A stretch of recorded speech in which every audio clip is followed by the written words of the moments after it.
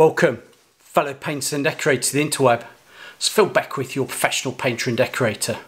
I'm going to show you how you actually paint a door. You've seen Doris the door painted numerous times with a brush, and if you want to see how to paint a door with a brush, it's just there. But this time round, again, no sponsorship, no money's changed hands, other than I've had a few freebies sent. Can you guess I've had a few freebies? It's like being at the painting and decorating show when you come back with a bag of goodies, t-shirts and everything. Well, I've got a lovely t-shirt. I've got a baseball cap. This is great because Connor over at Two Fussy Blokes over in Ireland seen the channel and he's given me a shout out to say, Phil, have you tried any of our stuff? And I went, no I've not, other than just the odd bit of a roller that you get slung in a box when it's been sent out with other products. That's the only time I've used it, so never actually tried it in earnest, should I say.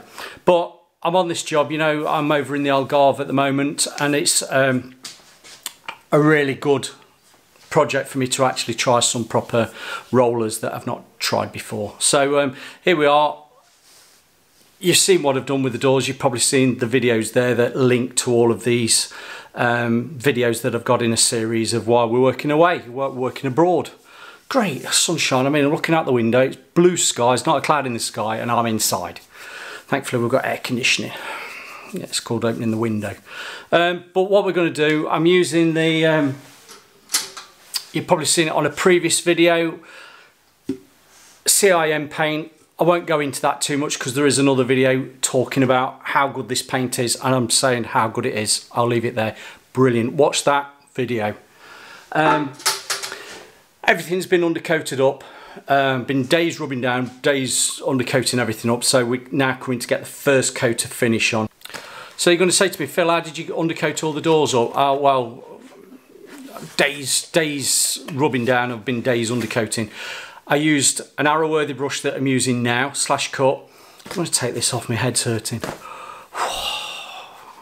Like Formula 1, you've got to put it back on because you'd be sponsored, but I'm not being sponsored, so I'll take it off. Porsche, are you listening? Right, I coated all the doors up using the CIN, call it CIN, aqua primer, and I used a 10mm nap.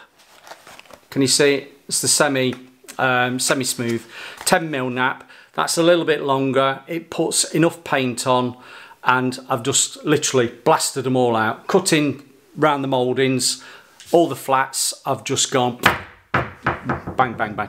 Obliterated the doors with the 10mm nap. My plan was I was going to lay them off, but because this is supposed to be a finish that's almost spray, I've left it as it is. And to be fair, it's not covered bad as it is. So what I'm doing now, I'm going around with the first top coat, and I'm still using an actual 10mm nap, because your 10mm nap puts enough paint on, and what you would do for your finish coats is drop to a, I've got some of those as well. That's all I've got, you know, if I run out I'm going to be a bit stuffed, aren't I? You drop down to a 5mm nap, which is a finer finish. Now, I have been using the 10mm nap on the first coat of finish, and I must say I'm quite impressed with how the actual the finish looks. It's got that little bit of an orange peel that also looks like a spray finish, and as it's drying it flows out quite nicely that you wouldn't notice it was a roller finish. So I'm quite happy with that, and depending on how that first coat dries, I might even do the second coat using a 10mm nap and not the 5mm. I'll see, I'll play around with it. But enough about talking about what I'm doing and where I am with it. I'm going to show me kit. Cutting in brush, I'm just using an arrow-worthy, and I love my arrow-worthies. I've tried other brushes out, product testing, I've looked at them. My tried and tested brush that I know works for me, and particularly on a job where I'm unlimited for supplies and materials, stroke sundries like brushes, I brought my own brush with me that I know will actually work. I've got the slash cut, 1.5 inch, 2 inch, 2.5 inches. I've also got some flat classics which aren't the slash cut, so I've got a few brushes, but not enough if one goes wibble on me.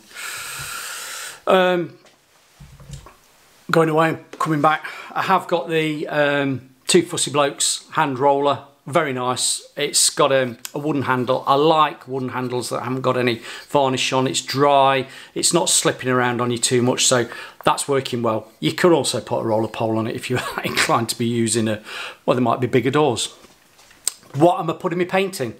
Right, I've got one of the Worcester, it's like Jeeves and Worcester Pelican. This is the roller, little roller bucket and paint bucket all in one. It comes, you can buy them, and I've bought a pack of 3, the liners. So you've got your, brilliant idea. I've got 3 liners on, go with 3 different paints. Got this from Screwfix, about 15 quid. Paint well if you're listening, you hadn't got any in, plus you weren't 15 quid. Say enough. These are about £4 for 3 liners, roughly about that price. So Screwfix, I'm giving you a shout out, good price on that, and that's the Pelican paint roller bucket. It's got a silicone handle. You squeeze your hand into it like that, or all the way, or you can hold it like that. You can get the idea. You can hold it many ways. There's also a magnetic back that you can put your brush against. Oh, I've moved. Put your brush against the back and it holds in place. Now, because my brushes are a little bit heavier and bigger, probably than an amateur's sort of brush, I'm not using that magnetic base because it's not really working for me because my brush handles are a bit long. Right, I've had enough of that now. I'm going to turn the camera off. I'm going to set you up so you can see me painting this door, and we will have a discuss of how a roller, this 2 panels, top and a bottom, you can't see the bottom, there's a moulding round it, and before anybody says, I'm going to show you my way of doing this because the frames are going to be a different colour. So I've had to plan how I'm doing this job, how I'm painting this door to allow for me to come back to the frames at a later date. So without further ado, I'm going to go off camera and let's get set up, and you'll see where I am in a minute. So cheery bye. So here we are, bit of a funny, let's see if I turn the light out. Oh, that's better. Yeah, that's better. So here we go. Got enough paint in there. I'm using this AC Thane, as again I've said. There's a video there. Really nice paints. Actually goes off within half an hour, and you can recoat in about 6 hours. Right, enough about that. I'm going to show you how I'm going to paint this door because I'm using a roller. Slightly different process to when you're actually using a brush. Hey ho, you've seen that video about using a brush. Hopefully this is quicker. I could probably bang a door out in about 10 minutes, if that. I'll do it a bit slower, so you'll say, oh Phil, you could be a bit quicker than that. I know I can, but I've got to try and explain it to the people who've never ever rolled a door before. Now, we've got a moulding, we've got a bit of a shape. I don't know whether we can see. I've got a sheet down, I don't want you slipping on that. There's a bit of a shape to the middle panel there, but the moulding's going all the way around. Now, my principle of doing this, I'm going to cut all my moulding in, this going round, like you do with the door, and make sure that I go onto that flatter part of the centre panel enough that when I come with the roller, I'm not going to catch the actual moulding. You'll see when I do it, but also while I'm doing that, because it's all about open time and working time with your paint. Now, it goes off in half an hour, but I'll have coated this up easily within half an hour.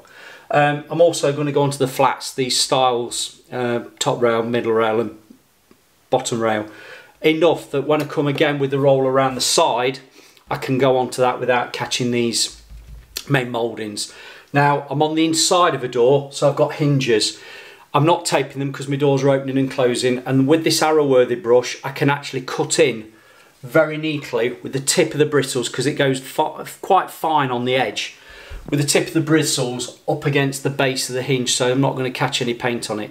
Now, what I'm also going to do is take that whole edge in, just carefully, all the way down, so when I come with the roller, I'm not going onto the frame.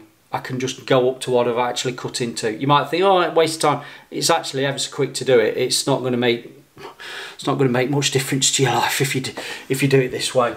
And the same with the top. I'll just go across the top slightly, so feather it off so it's not going to be a fatty edge drying off. And again, if you get any on the face, just feather it off. You'll see me doing it. And then I can just roll around the sides, and it's quite a nice quick process. So let's crack on. I'm going to get some paint loaded up on my brush. Put plenty of paint on your brush that you can actually work it nicely and you're not over brushing it, because that's the last thing you want to do. So molding my pelican thing, got my roller in one hand, and away we go. Back in the room. I'll keep quiet and you can just see what I'm doing. So putting plenty on. I will stop in a minute and show you how I've done it. Now, before I came to do this door, I gave it a nice little sand down with a Merkur Gold Flex, a used pad, and dusted it off. So before anybody says, oh, you've not sanded it down, I've already done it. I don't want to show you that. I'm putting plenty on these edges, and I'm just going round on the underside just to get that bottom edge there, and the same on this side, just to catch it, because you're not going to catch it with your roller to coat it up. You want to catch it with your brush, but you don't want to be catching it with your roller when you've brushed it. That makes sense. So coming all the way around, I've gone on to that moulding far enough, so I want to come with the roller. It goes on to that nicely.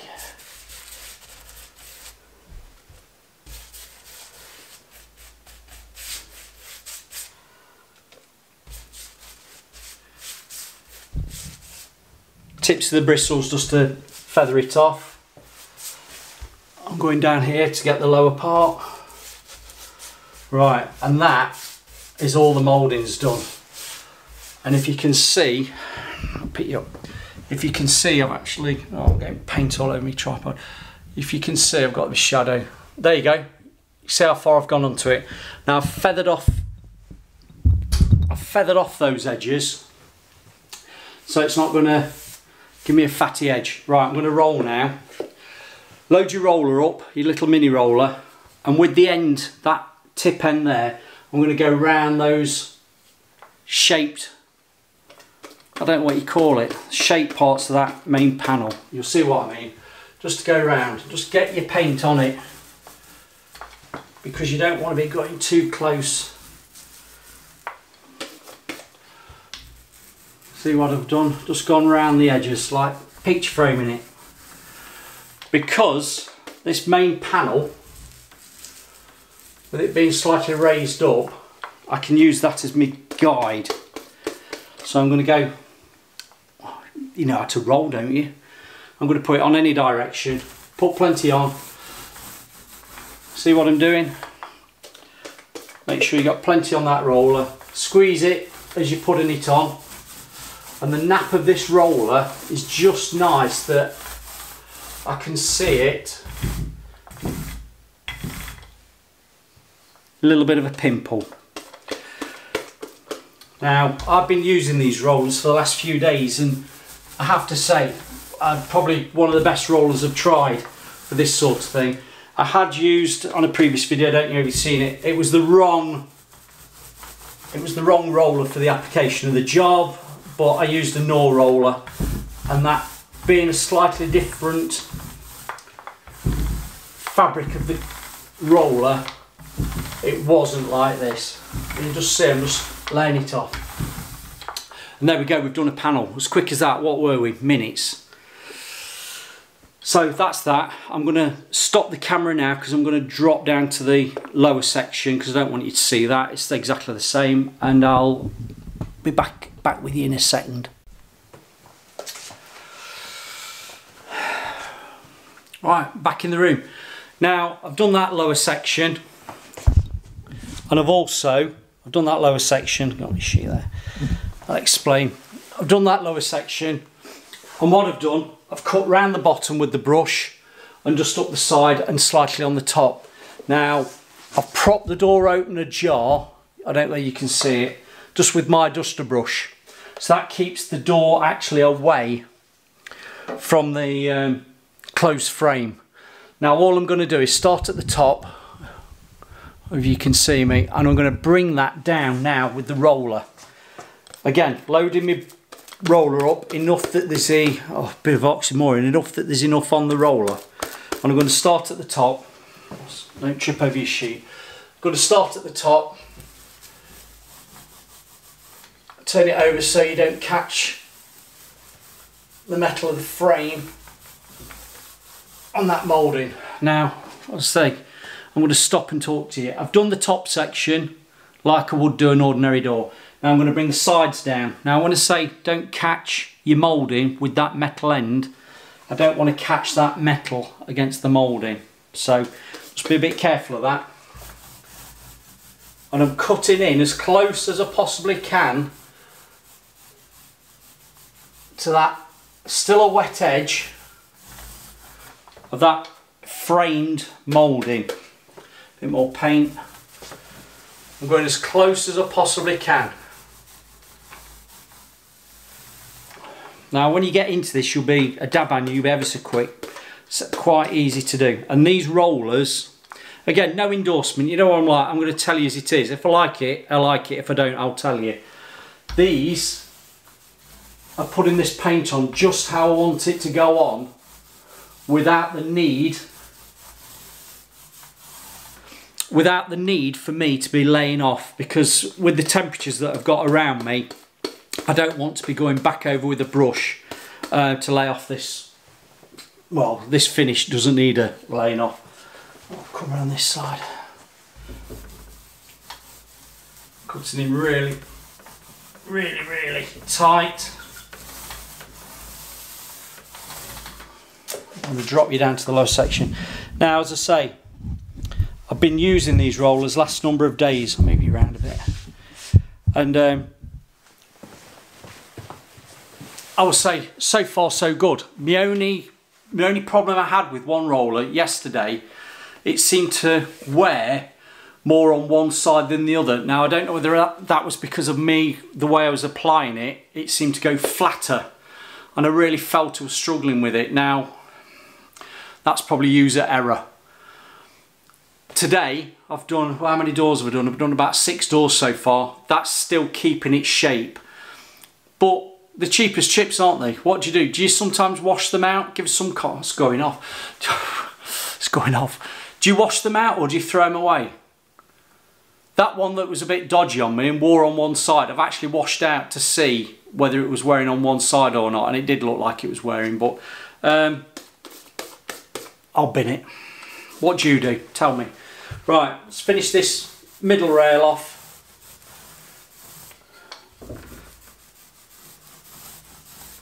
It's actually a really comfortable roller handle to hold. You know, sometimes you can get them and they're a bit not very nice. Some of them can be plastic. Right, I'm coming down to the bottom now. I'm going to show you what I do, because I've cut in across that bottom for a reason.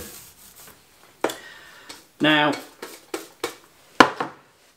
the edge of that metal frame will be my guide against this floor tile.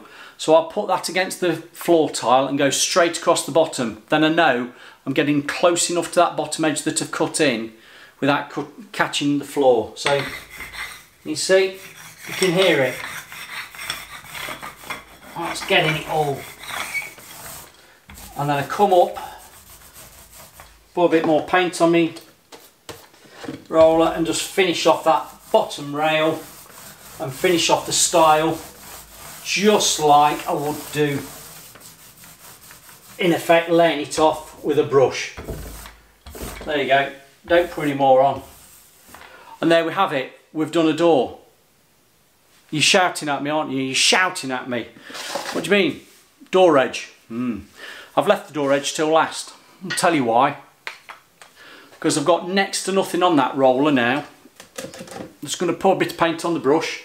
I'm opening the door out. I'm just going to touch in the very bottom,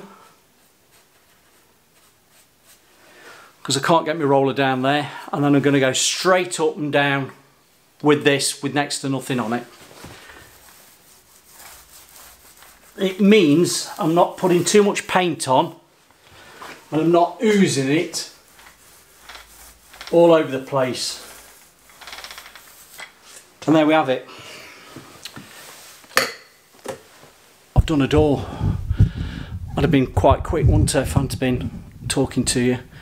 But on that note, the finish, you can just see, I don't know whether you'll see it, probably not, you'll just see now a slight orange peel, very, very faint, and that's with the 10mm. It'd be even smaller, finer if we'd got the 5mm on the go, but that'll be my second coat if you use the 5mm. But on there, I'm actually really impressed. Would I use those rollers again? Yes. Would I tell you to go out and try them? Of course I will. But do you know what? I know what these doors are drying like because I've done plenty already. That'll be spot on for a second coat in a couple of days' time when I come round, possibly with that 5mm. Or do I stick with a 10mm? I don't know, dilemma. We got any videos there coming up yet? Go on, click and watch. Put a few pennies in my coffers just for watching a video for me, please. Might get sponsorship from Porsche one day. Thanks for listening. Kept it under 20 minutes, haven't we? Hopefully. Videos. Two Fussy Blokes. Nice. Pelican. Nice. That paint. Videos. There's some videos there.